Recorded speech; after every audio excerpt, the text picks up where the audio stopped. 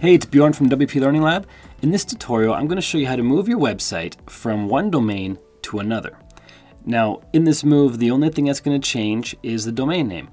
All your content's going to be the same, your WordPress settings will be the same, your plugins, your themes, everything's the same. Even your permalinks will be the same. And we're just going to move the site. And we're going to do this manually. We're not going to use a plugin. I have another tutorial where it shows you how to do the plugin, but by doing it manually, you really understand what's going on with your WordPress site, and you get more of an insight of how this stuff works. So the first thing we have to do is we have to prep our site for the transfer. So we're going to back up all the files and we're going to export our database. And then step 2, we're going to put all those things onto the new server with a new domain name, new hosting account. So let's get started. So we have this site right here. This is the one I'm going to transfer. It's my WP PhD demo site, and I don't have a lot customized. I just really have the title here. This is our sandbox for the tagline, and this is about it. And we're going to put it on this domain called Craft and Color. Just a random domain I have. I'm just refreshing the page so you can see that there's nothing here besides the domain name and the text. This is Craft in Color. In a few moments, well, probably a few minutes, it's going to look like this as we transfer our entire site to this domain. And we even have a few pages of content that I'll show you if I can get back to the dashboard. So you can see that the content will be transferred and the permalinks will be maintained. So if we go to any one of these pages, like the HTML page, we have this URL and this content here. And we're going to see that this URL stays the same, the permalink stays the same. Only thing that changes is the domain name. And you're going to see that in a few minutes. So let's get started. First thing we got to do is back up all the files on this WP-PhD site. So we do this, or I do this usually in the file manager. FTP takes too long to download them all. It takes forever, actually.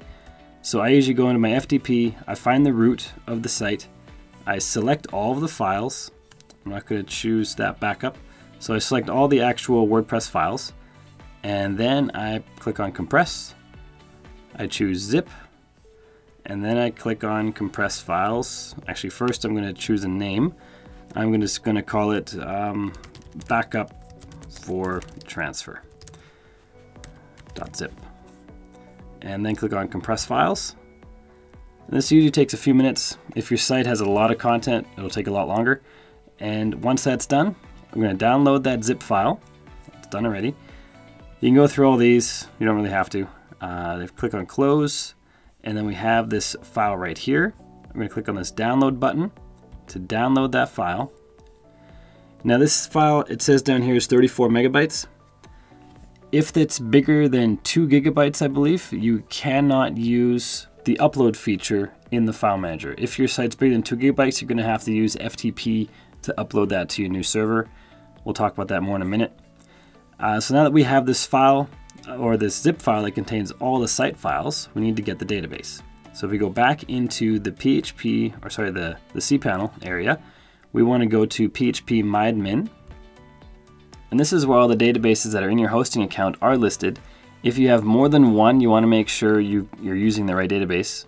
So the way to find out which database you need is you go back into your file manager, you open the WP config file by clicking on it and then clicking on edit or code edit, and this database name entry right here tells us what the name of the database is, which is right here what I've highlighted.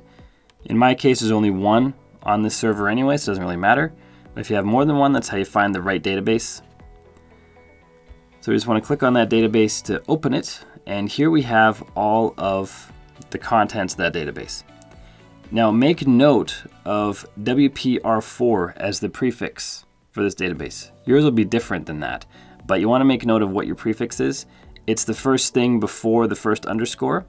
By default, it's going to be WP underscore, but if it's not the default value, we're going to have to make note of this to make this transfer work properly, and we'll get back to that as well in a minute.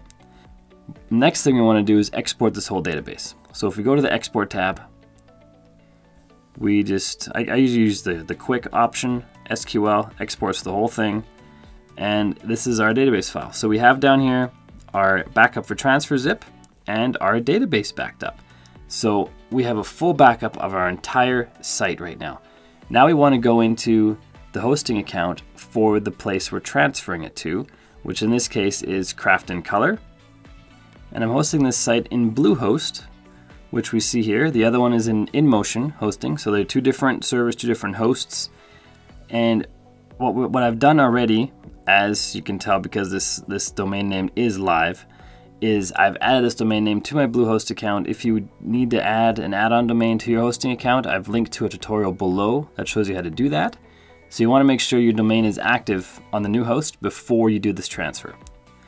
So once we're in here, what we have to do is, just like before, find the file manager, which is right here in this case. I'm just going to open the home directory, and then we need to find the folder of the website we're uploading to. So we're uploading to craftincolor.com in this demo, and there's a folder in the public underscore HTML that is called Craft in Color right here. I'm going to open that, delete this index file. I'm going to make sure there's no files present in this root directory because we're going to upload our other files, the ones we just downloaded. So if I click on Upload and click on Choose File, it's going to be my Downloads folder. Click on Open to start uploading it. We've got a progress bar in the bottom right, tells us how far along we are. And again, this will only work if you're uploading less than 2 gigabytes. If you're uploading more than 2 gigabytes, you're going to have to use an FTP client to upload. And it goes pretty quickly in this case because it's a small file size. So upload's done. Now we can close this tab. And if we refresh this file manager, we have our uploaded files here. If we click on it, then click on Extract, it'll extract all those files right into this directory.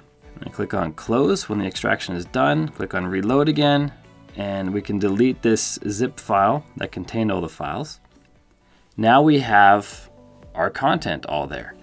Now what we have to do now is if we open the WP config file, we will see that this the WP PhD, that is part of my previous hosting account. This is going to be different in the new hosting account. So we can't use these same database credentials. We have to make a new database and then import our old database into that new one. So if we go head back to our file manager, or sorry, our cPanel here, and we find the MySQL databases. Just going to do a search for it. And here it is, MySQL databases. Click on that icon to open them so we can create a new database. And we want to make note of these credentials that we create.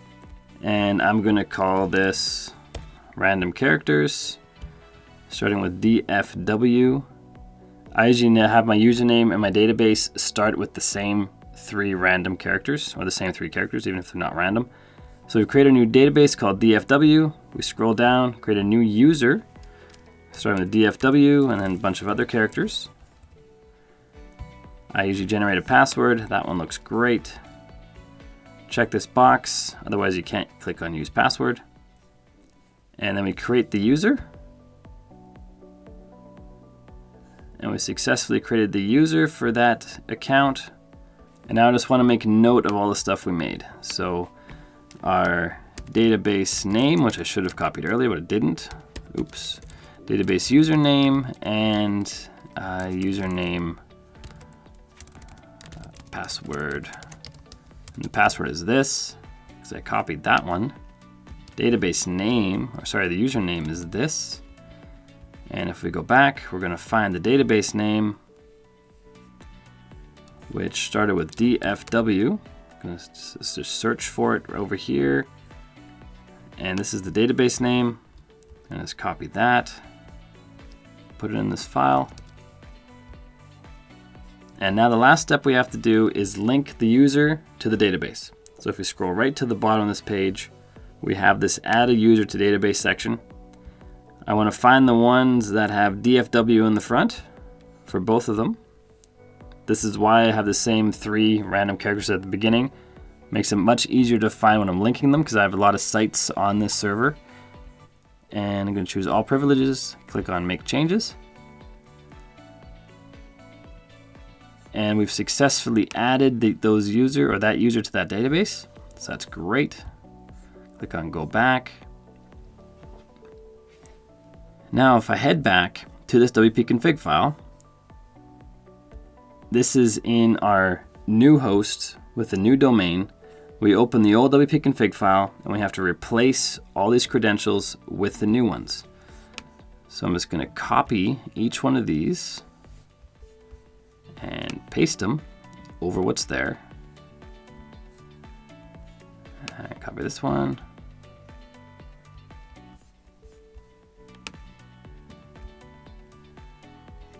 And the password.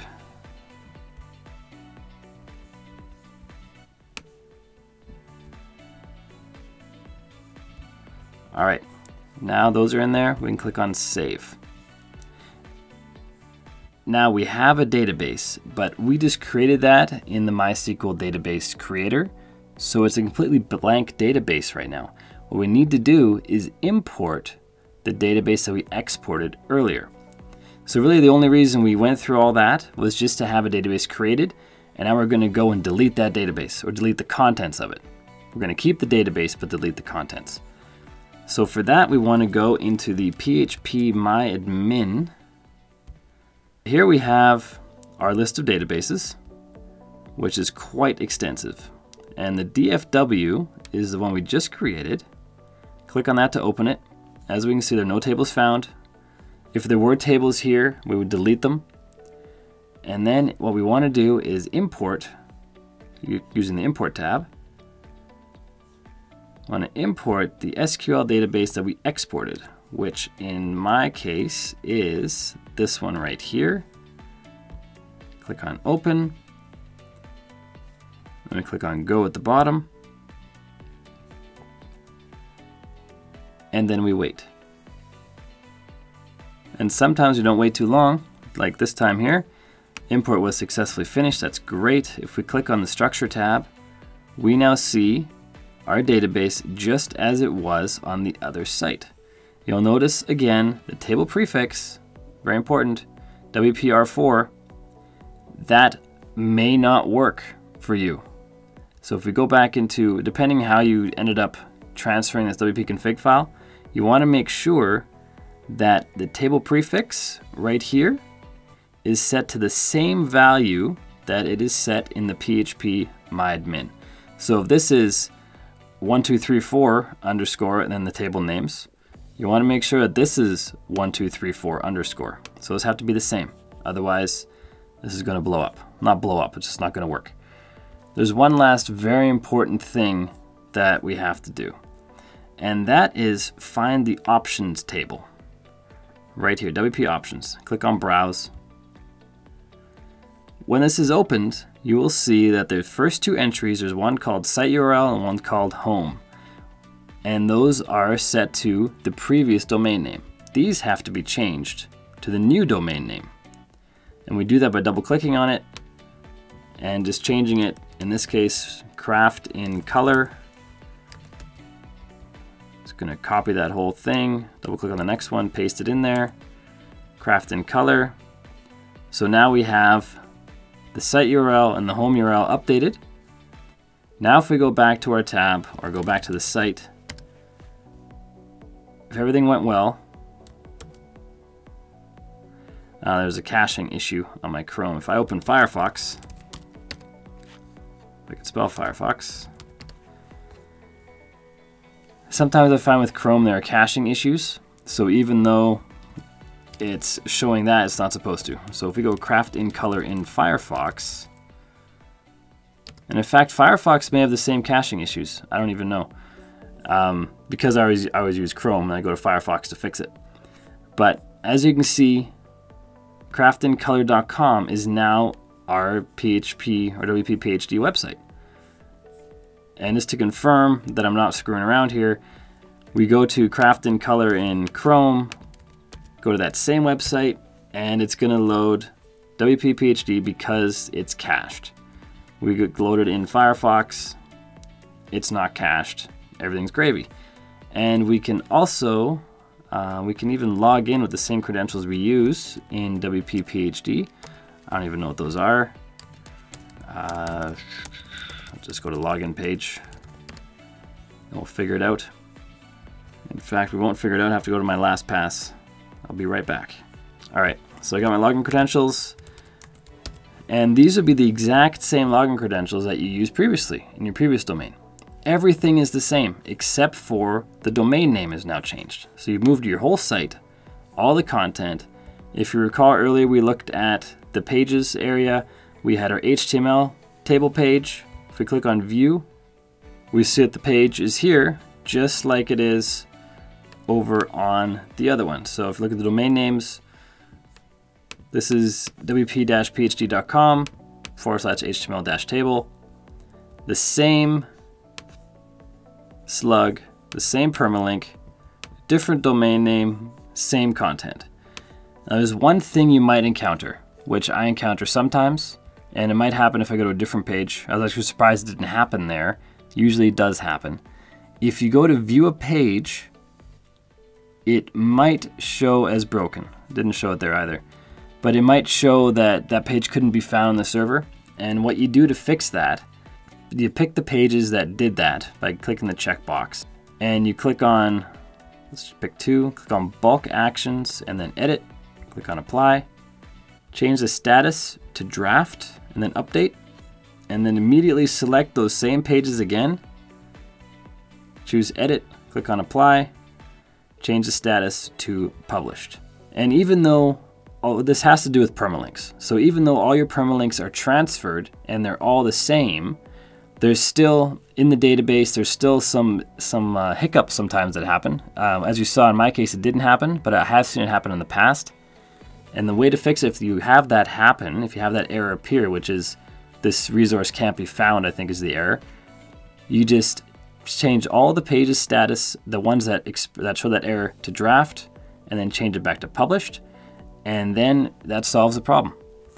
And again, that's due to the permalinks, and the problem's easily solved. So in this video, we learned how to move a website from one domain name to another while keeping everything the same except for the domain name. Content's the same, database is the same, plugin the same, settings are the same, the permalinks are the same, and that's how quick and easy it can be done. I hope this video helps you. My name is Bjorn Allpass from WP Learning Lab. Please make sure you like this video, subscribe to our YouTube channel, share on social media, and check out wplearninglab.com where we publish more tutorials like this every single day. Talk to you soon.